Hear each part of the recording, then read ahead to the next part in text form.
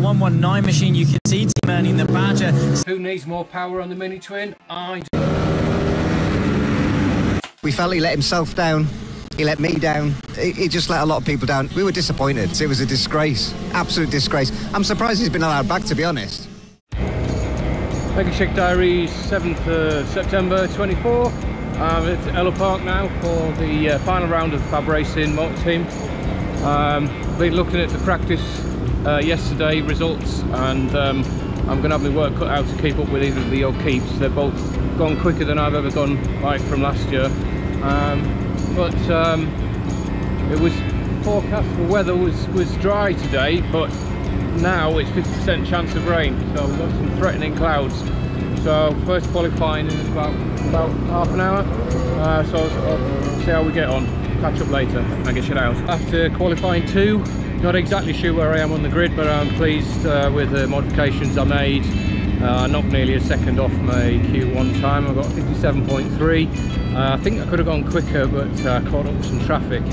But basically I've moved my handlebars out a little bit further, and it took 5mm off my preload, so rider sags 25mm. Felt better, so see what happens in first race. And then it looks like we're going to have heavy rain overnight. I'm not sure what will happen in the morning.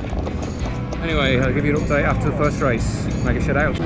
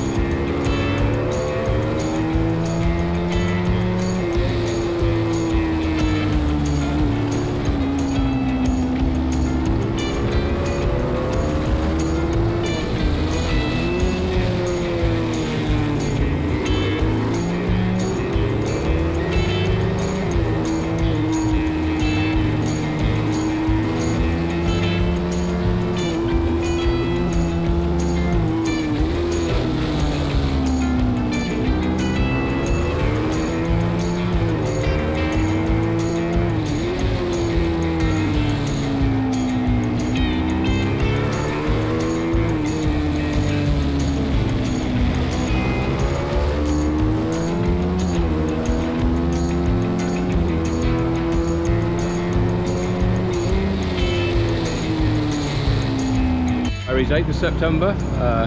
Update from the race 1 yesterday. Wasn't as successful as I'd hoped, but I was lucky to get away with not crashing. So Marco Pandolfo crashed on the first lap due to us having to go out with cold tyres, because there'd been a red flag in the race before and we only got one warm-up lap. So everyone was on a bit sketchy on cold tyres. He crashed, and in doing so snapped his brake lever, which was in the middle of the track. And the next time round my front brake hit his brake lever, and I just managed to not crash and not run into the tyre wall. So I lost 2 places. I managed to take 1 back, but yeah, I was sort of in no man's land. I was hoping to try and tag onto the back of the O'Keefes, which they're way ahead of me now. But hopefully race 2 I'll just try and hold position and see if I can tag on and get some faster lap times. Okay, I'll show you some race footage, and I'll speak to you later.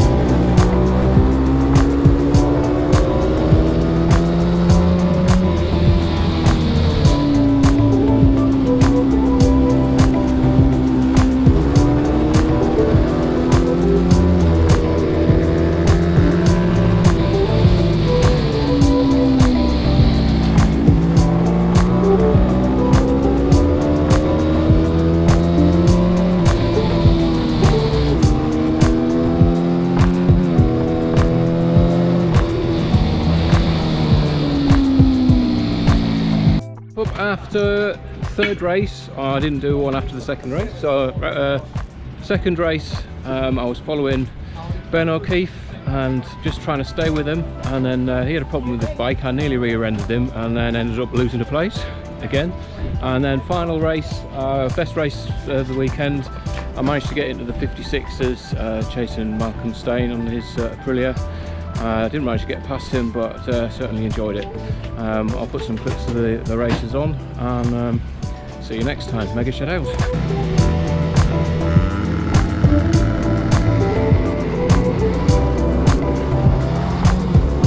Going out on the racetrack and having a fun time. There we see Flag Marshal Lee Clowes getting ready to send them on their way, and she does point to the lights.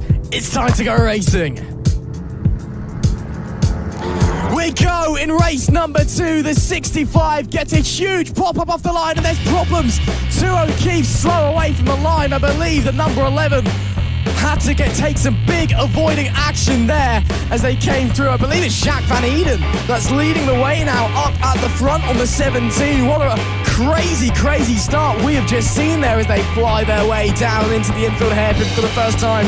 Both Harrison O'Keefe and Ben O'Keefe had big problems away when the red lights went out, and it just caused chaos behind it. But it is Jacques Van Eden leading, but for how long? Because Will Howard is right on his tail and is already in the lead. Blink and you missed it. Howard flies through with a textbook overtake.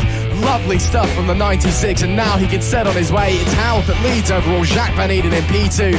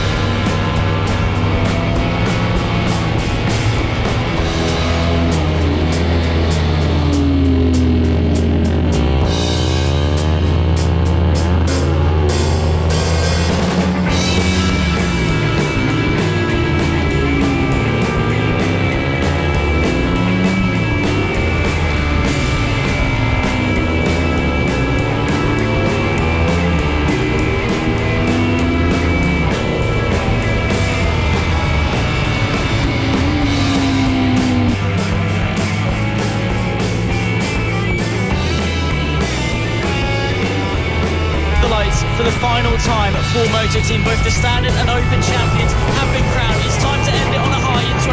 Lights are on, lights are off, let's go racing. Will Howard leads us, but once again Jacques Van Eden with a rocket ship start. I think he slightly was a little bit hasty going into turn number 1, but of course he's going to lead for now. Sean Whittaker,